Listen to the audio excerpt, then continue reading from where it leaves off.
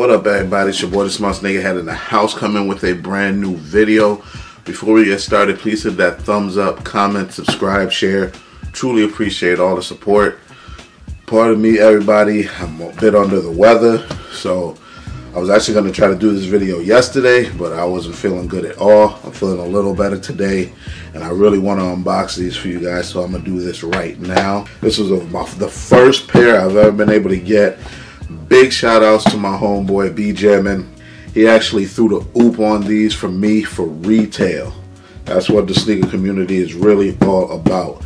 You know, so I've looked out for people for retail, looked out for other YouTubers for retail, and we chop it up. We chop it up on Twitter, Instagram, texting, whatever. So, and he's been with me literally since the time I started my YouTube channel. So big shout outs to you, homie, for this oop. But yeah, these came out last week.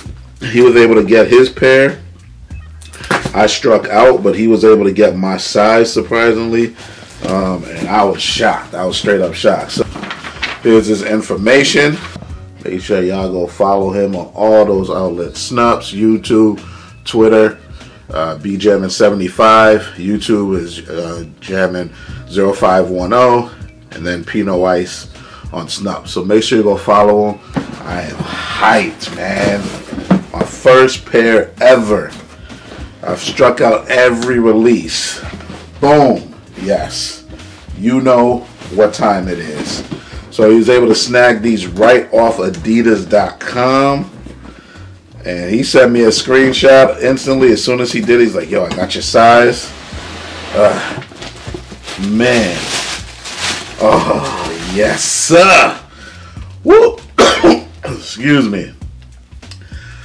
These joints, as you know, are Fiya, Flame, Fuego. I can't get as loud as I want because my voice is all screwed up and everything, but man, I am beyond hyped.